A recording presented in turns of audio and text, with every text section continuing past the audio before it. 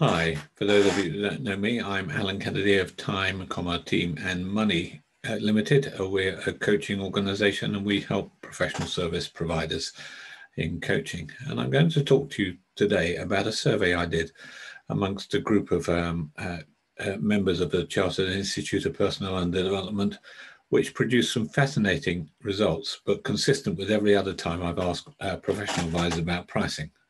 Okay, without further ado, let's dive straight in. The questions I asked them were, how much would you expect to pay for a set of company accounts for the business turning over £250,000 with simple personal and corporation tax returns? Time spent on the work, circa 25 hours, including all the partner time, the personal tax department, and the accounts preparation staff.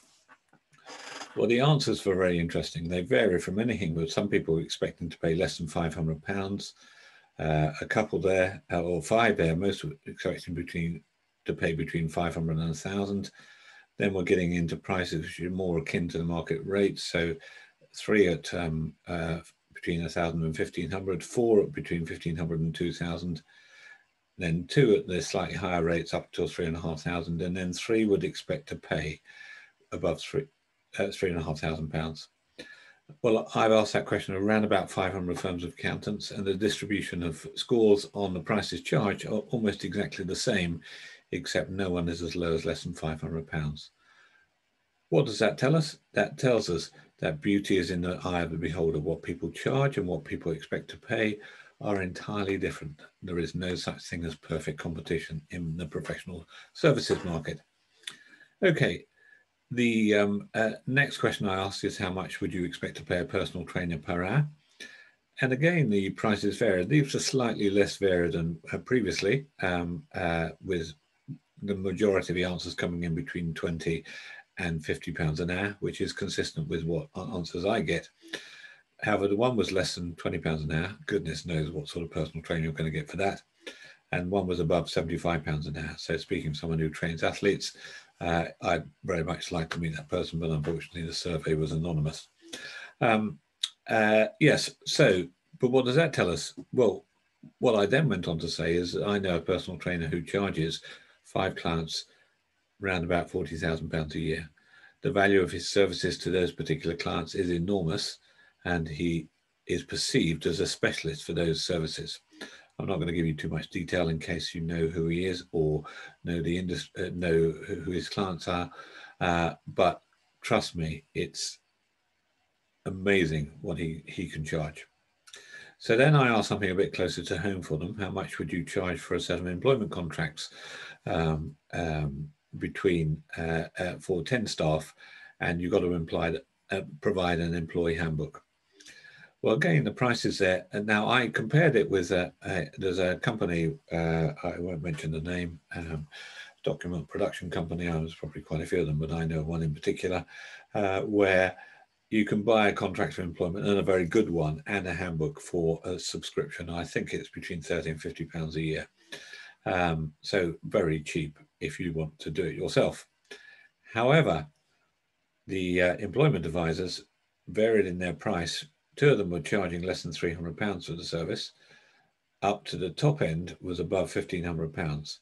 So one presupposes that that's about 25% of those surveyed, presupposing it's taking a couple of days to do. So they're charging at least £100 an hour compared with these people down here who probably aren't doing a proper job. I don't know. Okay. And then we were actually a bit more specific. Let's imagine that your sales director had a sexual harassment claim against him, and before you prosecute me under the Equality Act, I made no comment about whether the sales director was male or female, or the person he was harassing was male or female. How much would you expect to charge for a disciplinary hearing that everyone expected to take about 3 days? Probably the preparatory work was a bit. Had to sit down and talk to everyone, see if you could back out of the confrontational situation. And then if that didn't work, you probably had to attend the tribunal. So again, prices varied. In almost every case, they vary by sevenfold. So the lowest was between £600 and £900. So someone is charging £300 a day and probably quite keen to get to work on board and think price influences work through to quite a few were charging between £300 and £400 a day. And then as we scroll up through, we see 4 people were charging £1,000 a day or more. And then 2 people were charging well over £1,600 and £1,700 a day. Which, bear in mind the cost to the client if this all went belly up and the adverse publicity. It was a 50-person firm. The compensation is unlimited, so it could be £100,000 a year, £100,000 or more. I mean, I've seen bigger figures than that. Fortunately, they're quite rare. If you're about to have nightmares, do sleep well,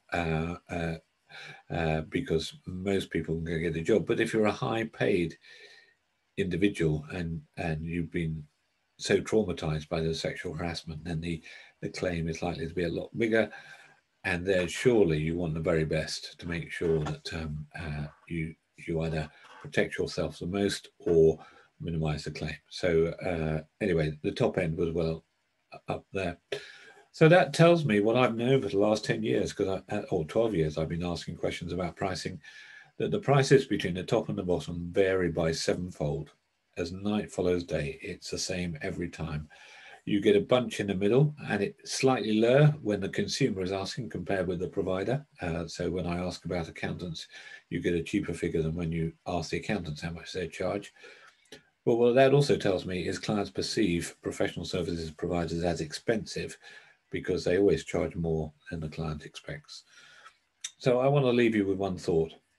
Someone has to be up here in the most expensive category. And the answer is, why not you? The question is, why not you? Anyway, I'm Alan Kennedy of Time, Team and Money Coaching. If you want to contact me, I've forgotten to write it down, but my telephone number is, oops, if I can type properly, 01993 831 988, or my mobile is 078 34 356 919. Okay, and I look very much, whoops, it doesn't say very well.